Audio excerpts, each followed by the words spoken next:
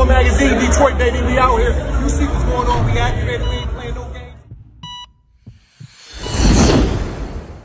Yes, sir, man. This GX from the Forum Magazine, man. And today's guest is a true hustler, man. A jack of all trades, man. Somebody that's been moving around the city, doing this thing, man. Just everywhere, man. Anywhere you can name it, any location, with all of the hottest upcoming artists in the city, they run across this guy, man. So our special guest today, man, Ansar, the Answer from Unlikely Connects, man. How you doing, brother? I'm doing good, brother, man. Assalamu alaikum. Thank you for having me. Yes, sir. Appreciate Wa alaikum salam, brother, man. I appreciate you, man. You know, taking time out your busy schedule to come sit down with me, man. You've been grinding. You know, you've been having a lot going on, man. Just talk a little bit about, you know, just how things been going, you know, thus far this year, man, with everything you got going on. I mean, this year started out to be a busy year, but, you know, we trying to focus on the goals that we set out individually and collectively. Started out the year with Hot Sam's. Downtown. Yeah, for sure. I saw that. That was dope. Yes, that was sir. dope. Yes, I seen my man's Bird. What's his name? What's the brother Bird, name? Matt. Yeah. Y'all was doing your thing, man. I mean, we can't forget Bad Habits, man. He made his debut down there too. You know, straight, yeah. Yeah. What color was that suit, bro? See, that bitch gold. Oh, he came gold on their ass. That's right. I ain't gonna talk about the pink one though, but you know what I mean. It was, yeah. Yeah.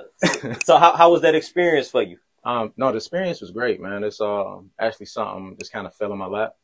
When it really, from the Forum Magazine, we were just talking about that when my urban fashion, my urban modeling with my own clothing line and with Tez, would put your people on and the other clothing lines throughout the city.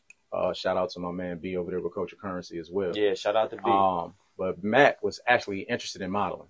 And he came to me and asked if I could plug him with modeling. I said, man, I don't know nothing about being a model, but I don't know. If I took the interest, I could tell you what I would probably do. Most definitely. So, you know, we shot down there to Hot Sounds. You know, I was already shopping down there already, buying suits and things of that sort. Great place. Definitely go down there if you want to get your grown man on. Hollered at Lauren, and they was actually doing a casting call where they were about to try to get some models down there. Me and Bird went down there. We made a good impression, and we had the 100 years anniversary of Hot Sam's doing business in Detroit as a black-owned business. That's dope, man. Yeah, shout out to Hot Sam's, man, for even giving them opportunities for people.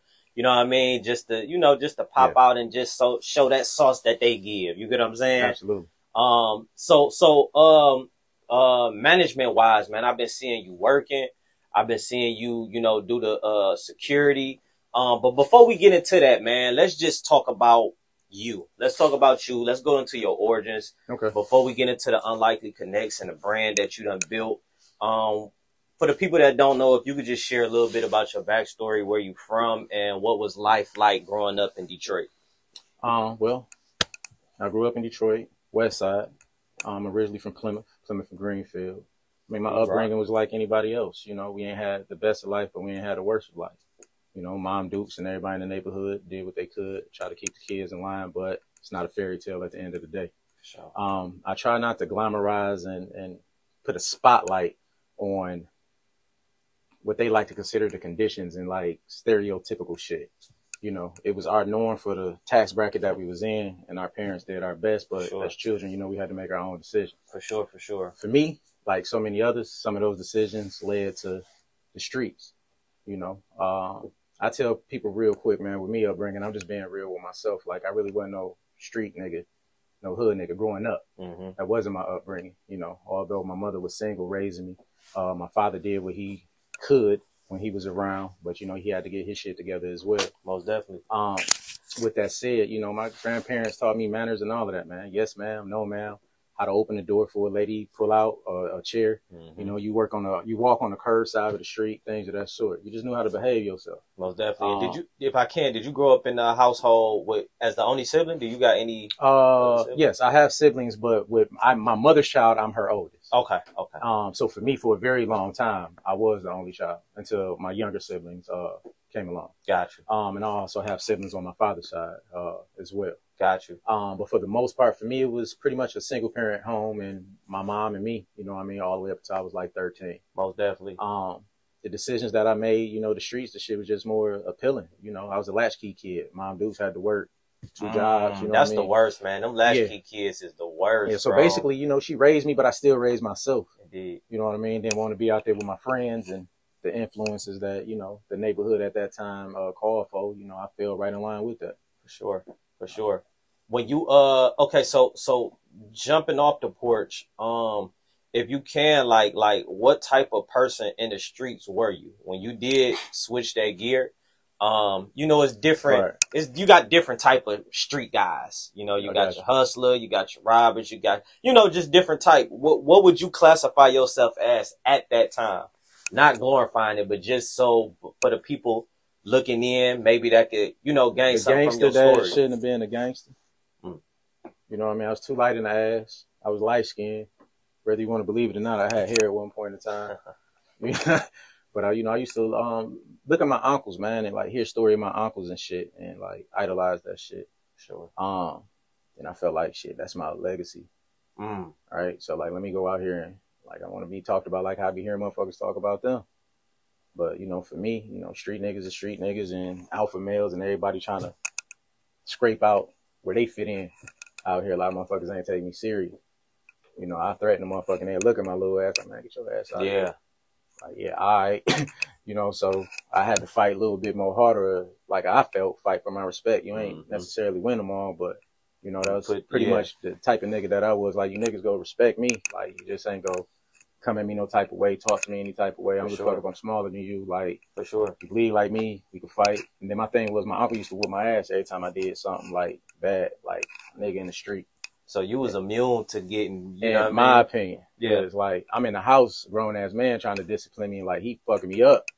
So man, I y'all come out here with niggas my age, you ain't got a chance. Like, you know what I mean? Like, I may not like whoop you to the ground, nigga, but you ain't gonna whoop me to the ground either. So I would just continuously fight. And I guess that's where that spirit of fighting came from. Like, I'm always bucking something that I feel like is an injustice. You know what I mean? Like, I'm a bucket. You know what I mean? You either go crack me or I'm gonna crack you, or we gonna have some understanding at the end of the day. For sure, for sure. So, you know, just knowing a little bit about your backstory, your street life ended up leading you to having to sit down for quite some time. If you would just talk a little bit about you know, entering into, you know, prison. You know what I mean? How many years did you do, and what was the thoughts and feelings going into that situation? Once again, man, being not necessarily a product of my environment, but wanting to be in that shit, I involved myself with, you know, everything else, man. Drugs, robbing, you know what I mean? Like, how the fuck we need to get it? Banging, like, we here. Let that shit catch up to you. And unfortunately for me, it caught up to me when I was 18. Consequences, man, and having to deal with that shit, you know, slapped me in that bitch for 20. At 18 years old? Yes, sir. I mean, you still a kid. You know, technically I was 17, I turned 18 in the county. You know what I mean? Still fighting. And I fought that shit for like 2-3 years. Then when they came down with the hammer, you know, the hammer was 20. However, in retrospect, it could have been worse. You know what I mean? Could have been in that bitch for the rest of my life with the charges that I was facing. So every time I go sit down and we go to that motherfucking judge and you hear the motherfucking charges be ran off, like the reality of that shit hit, like, damn. Like, my life is only being like this. And when you say I jumped off the porch, man, being realistically, you jumped off the porch about 14, 13, you didn't really start living life. Or sampling life till you like 15, 16.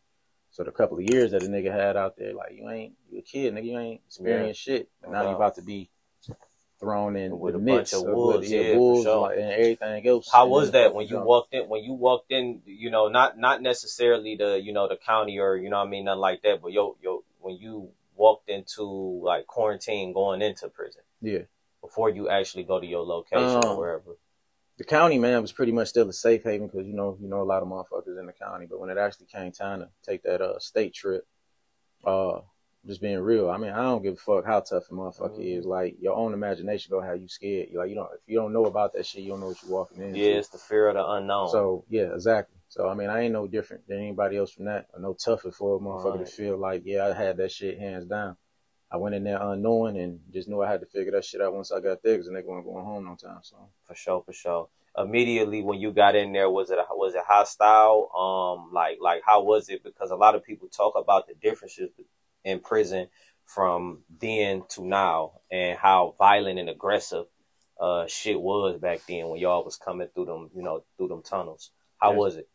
Like a bunch of angry black men having to take a real deep thought process of how long they was about to be confined in them walls. Like, ain't everybody violent because everybody's scared, bro. You know what I mean? So it's like motherfuckers that try to establish themselves immediately where they about to fall in the pecking order. But it's still a portion of that shit that ain't violent. For me, it didn't really faze me one way or the other than just trying to prepare myself for when something come my way, what I'm gonna do. So boom, you know, you doing your time, and I assume that at some point throughout those 20 years, you hit a pivotal mark where mentally and spiritually you begin to heal, and you know what I mean, go through your own personal transition. You know, which obviously led to, you know, where you are today and the things that you got going on now. At what point or what year was that you began to reflect on some of your actions and kind of put life in perspective and say, hey, it's time to tighten up? That probably would have been about 12 years in for me. I was sitting in the box for about 6 months. Had to be like the umpteenth time that a motherfucker made that trip. But I don't know what it was about this particular time, bro. But like, you ever heard that Michael Jackson song, Man in the Mirror? Yeah, hell yeah. For some reason, that shit was like kind of in my head, right? And I look in the mirror and I'm like, man, what the fuck I'm doing, bro? Like, I'm gonna fuck around, catch another case in here. Niggas go fuck around, kill me in this bitch. I'm gonna go home fucked up, not looking different. You know, motherfuckers get hit with locks in that bitch, $150. They call it melting. They melt sugar shit like that down, throw that shit in the nigga face. Like, I seen niggas skin melt, like all type of dumbass shit. But when you living in that environment, man, in that structure, you either become that shit. I seen myself becoming that shit. When, like, at my core, like, spiritually, like, you can go back to how I was telling you how I was raised and shit, like, that shit not really me for real. So I think it's actually like an epiphany moment to where I realized, like, I'm not choosing to live my life. I'm letting everybody else and all of the situations and circumstances around me dictate how I live my life. No doubt. And I'm doing it so much, like, the shit is becoming mechanical. You know, so regardless of what your regret, your resentment, so you just in the bottom, like, man, fuck, and this bitch again, you know what I mean? I think at that moment is where I really clicked that I'm about to make my own fucking decisions, where I stand, with what I stand on, and I don't give a fuck how you feel about it. Like, I ain't really into the agreement or you not understanding my move, or like, I'm not doing that shit for you. I'm doing that shit for me. I'm doing that shit for my creator, bro. And anything else in the middle just don't make sense. So for me, that was about 12 years in. And ironically, when I made that decision, I became bored. Bored in the sense that most of the shit I was finding myself into had to do with the people around me and not being man enough to not tell a nigga, like, what is you doing that for? Don't make sense. So once I wasn't involving myself in all the extracurricular activities, you know what I mean, allowing the circles, so I started reading. The best thing that could ever happen. Right. Yeah. And then it just started enlightening me in so many different avenues. I know I said time after time, I really hate like reiterating the shit, but I went there reading at a 3rd grade level. So over the course of that incarceration, you know, I slowly but surely, with the help of others, started teaching myself how to read at a higher level. Yes, sir. And then that goes into all the academics of it. Got the GED, applied for college, knocked that out, and got my degree, associate's degree in business administration. I have a scholarship where I'm about to go utilize for my bachelor's degree. But anyway, the boredom of not allowing yourself to be indulged in the activity that has nothing to do with you only can create an environment for positivity. Whether you're seeking it out or not, because it's going to find you. Either one, because you're noticing so much negative shit and you're realizing how stupid you look, or the consequences of the train wreck that's going to happen because you're taking the time to actually think about that shit, and or something that can be beneficial for you over here. Absolutely. And that's just coming at a sense of take accountability for your fucking self and what you want to do and what you want to be. Now, if you want to be in the streets, you want to do all that, once again, man, do you, but be the best at that shit. I was tired of being the best at something that I wasn't invested in and didn't have a return. Definitely. So I started investing myself to be the best at whatever it is, anything that I can get a return positively off of, regardless if it has negative effects. It's not easy being your own man. Real It's talk. not easy being your own woman. It's going to come with negative effects of that because somebody's going to always have an opinion on what you do and how you do it. But I'm not doing that shit for you. For real. For real. Yes, sir. Yes, sir. So at you go through that process, you go through that personal transformation that you took upon on yourself, lead into the days that you was released, and ultimately the actual day. I would just say the actual day. What was the feelings? What was the thoughts? How was things, man, when you stepped outside those gates for the first time in 20 years? I ain't think about none of the 20 years that I lost. All I thought about was the 20 years of now you just gave me the opportunity to do everything I've been planning for. Yes, sir. Yes, sir. There's nothing else keeping me from walking in the circle. Mm-hmm. Like these gates ain't got me. I've been walking in the circle thinking the minute I can walk in a straight line, you motherfuckers is not about to see the fuck I'm about Straight to do. up. Straight up. No doubt. No doubt. First thing that you did when you actually did, come to the city, come back to the city. Right. I don't know. Was you up north when you left? Oh no, they brought me down. Okay, cool, yeah. cool. But so when you moving around, what was some of your first moves that day? It was just, I don't know, man. It was like slow motion. You know what I mean? My son came up, my daughter came up, my brother told me that he wasn't gonna be there. He came all the way from Texas. Ah, and shit. that's love. Yeah. You know what I mean? Like I ain't gonna be able to make it, bro. You know, Popped up on you anyway. That's what's up. There's so many damn cars out there, bro. That shit was ridiculous. They was like, man, we don't know who you is, but all these damn cars out here, like we can't. Should be one person out here picking you up. Real talk. But yeah, I mean, the breath of fresh air. It's like being born again, man.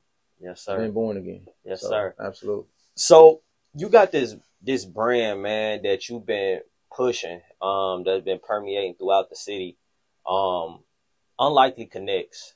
I feel like Unlikely Connects is growing into like a real staple in the city. Like if you know, you know.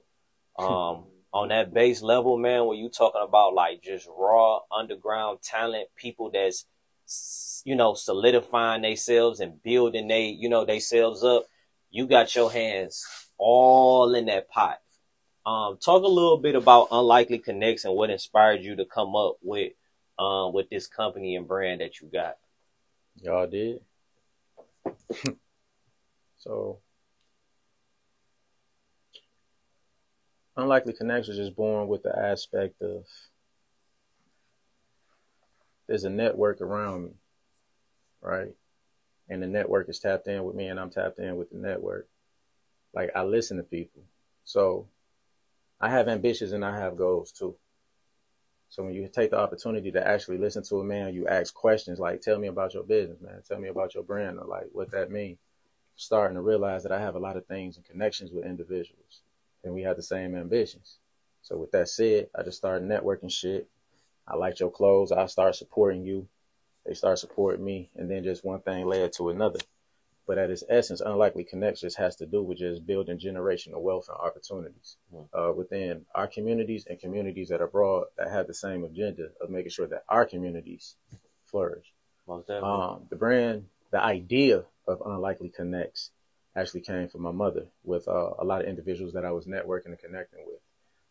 Local talent, rappers, writers, directors, politicians, different things that I was involved in as far as community outreach, as far as literacy, financial literacy, addressing the mass incarceration issues, addressing policing issues, parenting issues, and so forth and so on. And I just started connecting the resources and where the similarities were taking place. I'm heavily involved with the Detroit Public Theater. I've done several Shakespeare plays. I actually get book gigs through the Detroit Public Theater with reaching back for different topic subject matters. The point that I'm making is I start pulling all of these people together where they start having similarities at, where people start asking me, hey, do you do such and such? Like, no, I would say yes. But then I would pass that referral on to somebody that I knew. Right. So people start engaging in with me. So you like the ultimate liaison between, the plug for sure. But it's the plug in an organic sense. Like I actually, if you ask me if I'm cutting grass, I'd be like, yeah, I'm gonna go to the guy who cut my grass.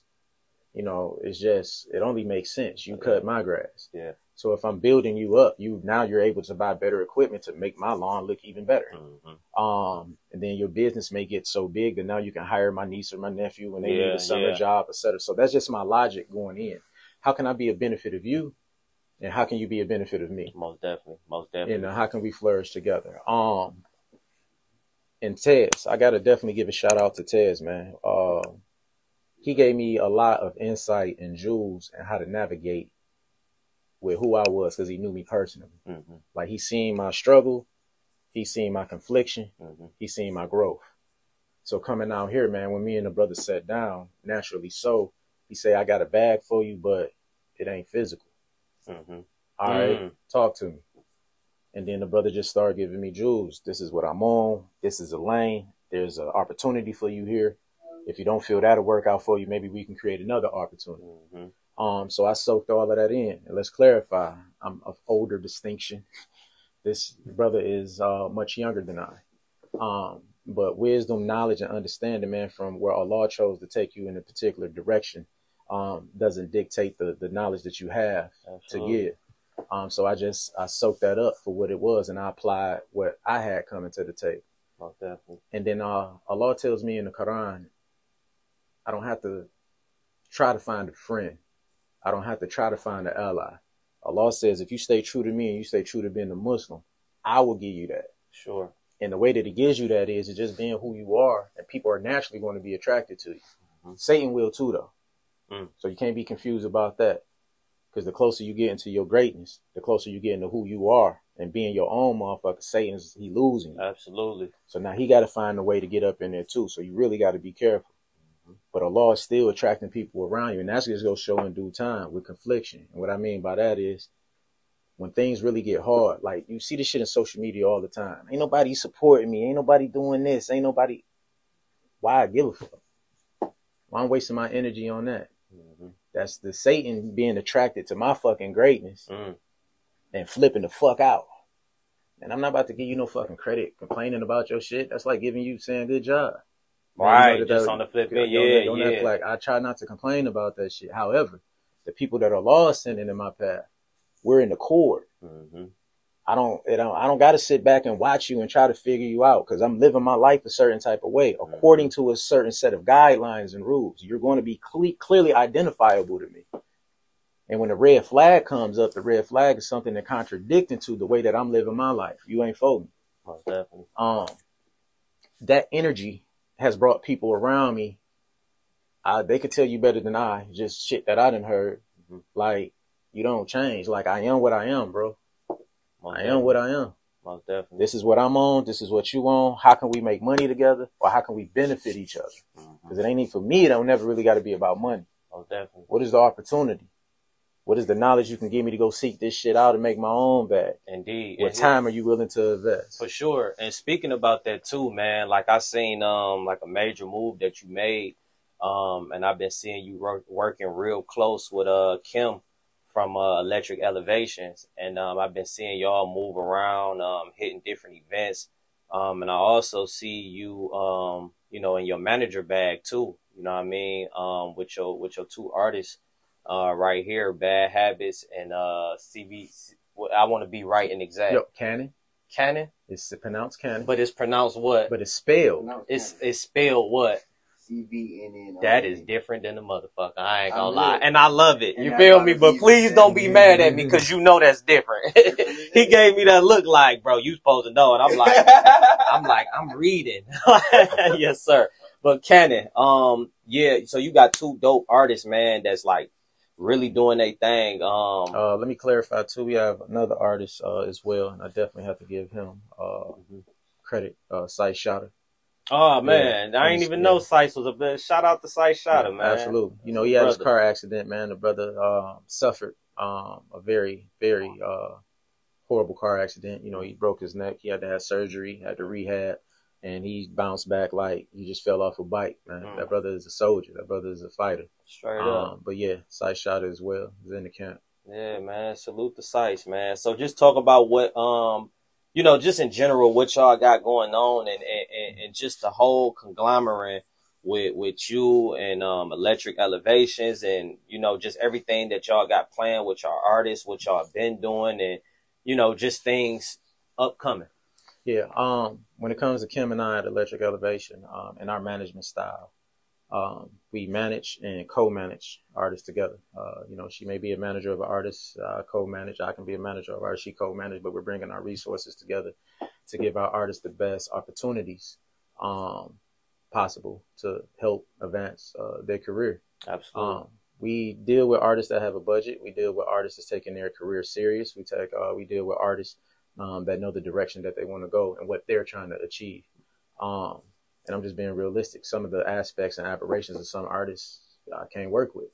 You know, that's above my pay grade. For sure. Right? I know where I'm at. But once I get there and we get them resources, you know, I give you a call back and we can sit down.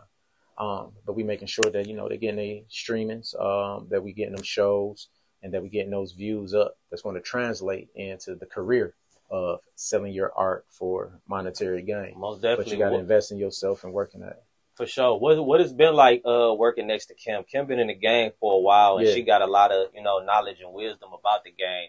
What it's been like, you know, sitting next to her, man, and just soaking up everything that she, you know, all of her experiences and stuff like that. I mean, I would speak on it, then the Goon Squad will come in here. That's like in a contract. Like, we can never tell what happens at, you know what I mean, the mob table with the queen, you feel? Indeed. But no, man, it has been very informational, refreshing. I think we vibe well off each other. She got a lot of game. And, you know, she's willing to, you know, teach the game, and she's also willing to listen too. No, I got a lot of game, like, as well. But I think that it works so well with her and I because the relationship started from business. Right. And, you know, some business things go like how they need to go, other things don't. But she kept it so professional in business and like how she moved that got my attention. For sure. You know, we did a couple other ventures together, and then, you know, it was only natural that, you know, we felt that we click up. And bring her resources and mine to the table. But I always came to the table like, you know, I'm not a manager. But she's seen how my relationship was with the artist. She saw manager qualities, even if you the didn't. artist has started seeing those as well. Yeah. So I was more than eager to sit down and learn. And then that just opened up the opportunities for us to get the resources that we need for me in order to start representing the artist properly that wanted me to manage them. Most definitely. Kim's company was an unlikely move that had to be made. Right. You say an unlikely move that had to be made. That's right. To elevate the brand to another level. So the immersion with Electric Elevation and Unlikely Connects and me teaming up with Electric Elevation on the management team only made sense. Most definitely. So if possible, man, I love to get these artists in a little bit. Absolutely. Cannon. What's the deal, brother? How you doing, man? Right. Man, so, you know, we sitting right here, man, with Ansar, you know what I mean? And, you know, of course, he just been talking about everything that y'all, you know, been working on and got going on, man. If you could just talk a little bit about the benefit of having this guy right here, you know what I mean, as a manager. So, this guy right here. Be careful. This guy right here, bro. Can I cuss? Yeah. This guy right here, motherfucker, bro. Hey, it's dope though. I ain't gonna lie. He definitely had me in different places that I probably wouldn't normally be in. He definitely exposed me to a different crowd that I wasn't tapping into. I ain't gonna lie, but we had a relationship before he became my manager. So he really like my brother, bro. For sure. Like, I forgot about the interview today. He asked me to pull up. I just pulled up in front of his house like, yo, I'm outside. Right. Up, bro? He pulled up. Dude, like, listen, bro. On brother time. He talking to me for 30 minutes on the phone, man. On the phone, like, man, we had a good time last night, man. You up yet? Like, yeah, talking. What's the plan? What we doing today? I'm like, I don't know. Pull up on me. I'm already in the driveway. No doubt. In terms of like, okay, so you say boom, like a lot of different rooms or just certain things that you probably wouldn't have, you know, been tapped into prior to him. If you could just talk about, like, because I know you just came out with a project this year, if I ain't mistaken. Yep. And yeah, man, and you've been having a lot of motion with that. What's been your recipe for success this year with this project? Work, promo, the network, the network. For sure. Pulling everybody together, tapping in with everybody. That's how the hardest video that we dropped off the nigga down so far is Maniac. And I came up with the initial concept, but I really got to give the rest of the credit. He did that, bro. For sure, 100. He did 100. 100, man. You know, let me go check that video out, man. Yeah, y'all go ahead and tell them where to find you at on social media, on YouTube, and all of that good stuff. Cannon, CVNNON. Just type that in. It's too different to miss. That's right. So let's get Habits in here, man. Hey, yo. Yes, sir. My guy, how you feeling, bro? Yeah, man. Yes, sir. Likewise, man. Been working, been grinding. Man, what it's been like, man, working with this brother, man, to the right of you, man, and your journey, and you know, just elevating as an artist with him. This shit just moving, man. Everything just moving, man. Everything just moving forward, man. Straight up. That's all I can say for real. You just passed a lot of shit up. You know what I'm saying? I know the vibes though. I know for real though. I know the vibes, man. Sometimes it be like that. Sometimes you know the only way to explain something is a simple way. You know what I mean? Real talk. In terms of, you could talk a little bit about your project and what you done dropped this year, and Free Diddy. You know what's been Free Diddy, man. One more time, Free Diddy. Yes, sir. Yes, sir. Boy, shit, I just dropped Free Diddy though. You feel me? My motherfucking brother went to jail and shit. That was like my manager too. They both was my manager. You feel me? So I really had like a two-headed mind. For sure. Me, I just pushed the music. You feel me? I'm all about this music shit, bro. So shit, I dropped Free Diddy. He just went to jail for like last year or some shit like that. Basically, shit, it feel like a year. Feel like that nigga been gone forever. For real. Shit, I dropped that shit. Shit, my motherfucking highest views shit on there. Higher ranking. That shit got him on that bitch. He in the video, all that. Straight up. Yeah, I got like 7. I probably got like 5 other videos off that bitch. If you can, throughout that project, what's the biggest benefit of having a manager like bro? Like, what's the biggest benefit, especially? It's like having another you. Gotcha. You feel me? If I was me 2 times or times 2, you feel me? If you get what I'm saying? For sure. It'll be this one. For sure. 100. You know what I'm saying? 100, man. If you can, bro, let the people know where to find you at on Instagram, where to find you at on YouTube and all that good stuff, so they can know. BADDXHABBITS. Bad X Habits, man. Everywhere.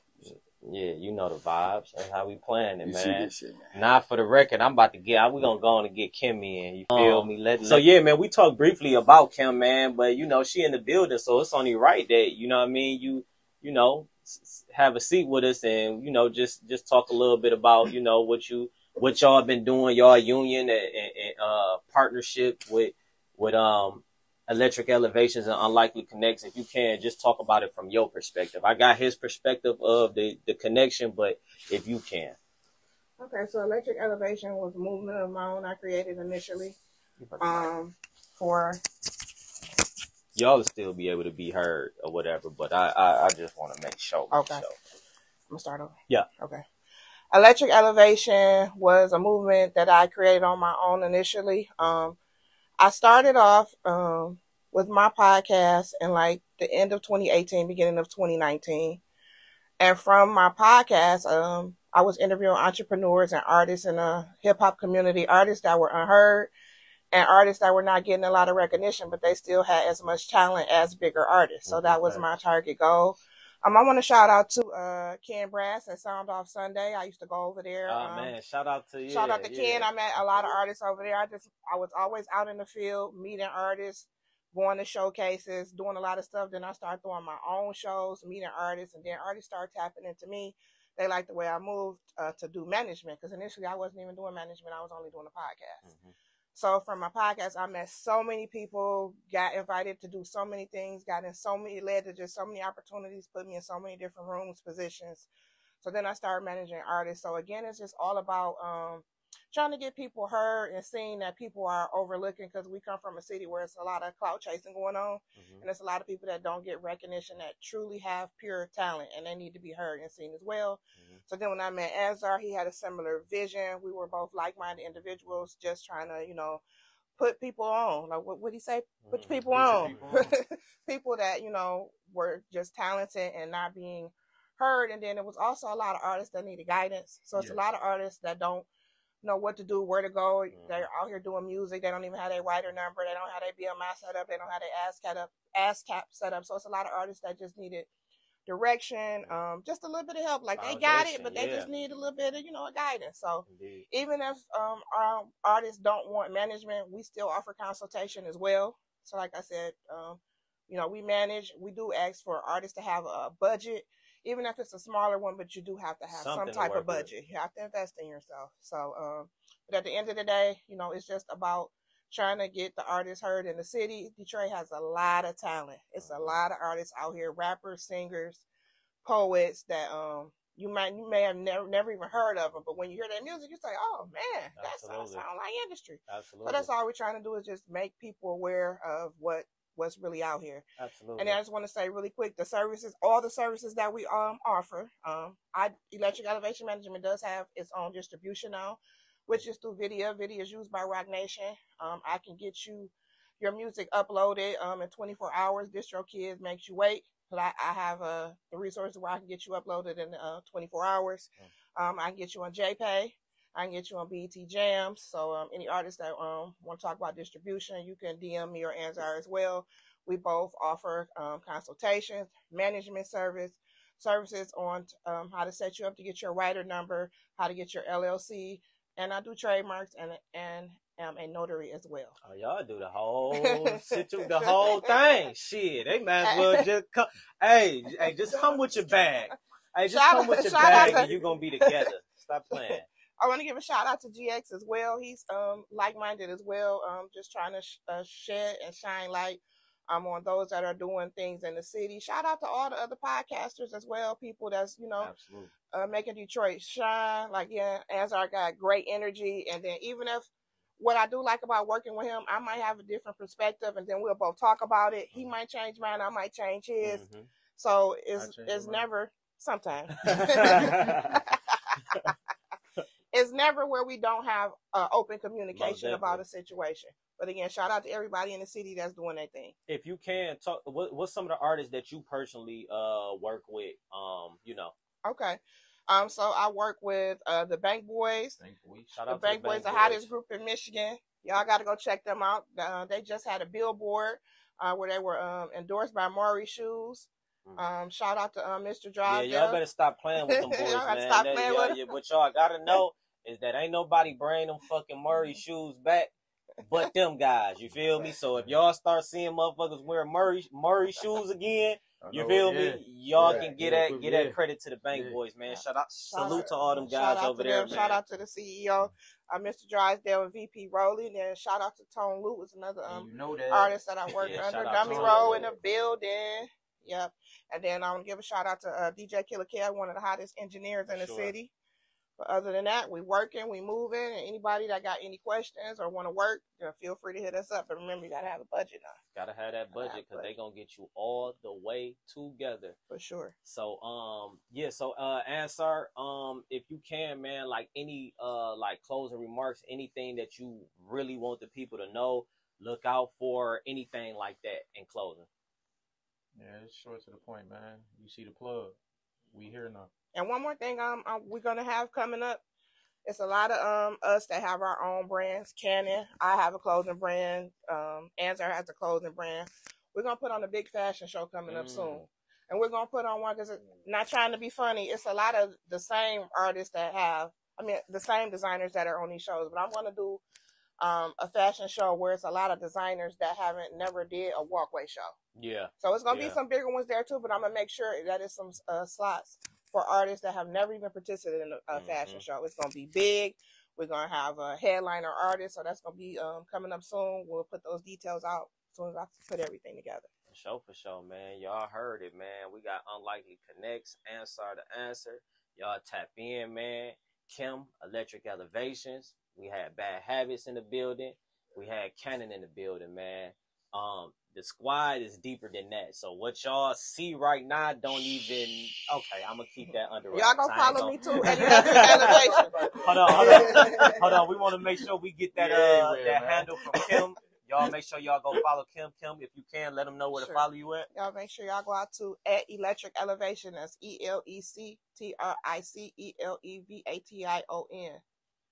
You heard that first. Y'all know. Y'all got to make sure y'all get y'all trademarks and get y'all names registered because people will try to steal your stuff. Absolutely. Okay. So we want to make sure we giving out good information and guiding people in the right direction. Peace. Indeed. Unlikely Connects, man. At Unlikely Connects. At Unlikely Connects Music. At Unlikely Connect Clothing. Yeah. Unlikely Connects Management. At Unlikely Connects LLC. Oh, that's what we doing? That's what we doing? Okay, I got a mobile bar as well. Right, straight up. Right. Okay. Yeah, you gotta drop all services, professional services, corporate services, bachelor party services. So I have girls that we can come out a button down collar shirt with a tie on or a leotard and fishnets. Whatever type of event you got, follow at Kim's Tasty Treasures. Full bottle service offered as well. That's what it is, man. Post of the culture. Let's get it.